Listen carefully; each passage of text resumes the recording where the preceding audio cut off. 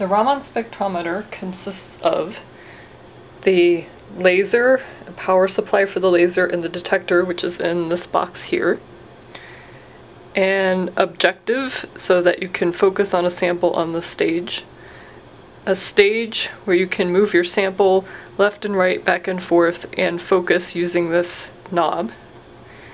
A compartment for liquids on the top here that holds a vial of liquid, and you can analyze it and focus upon it using this knob here.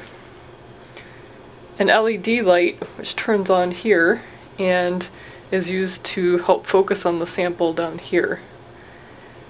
There is a camera over here so you can see what your image is on your sample, and you can focus on the sample, and that connects to the software.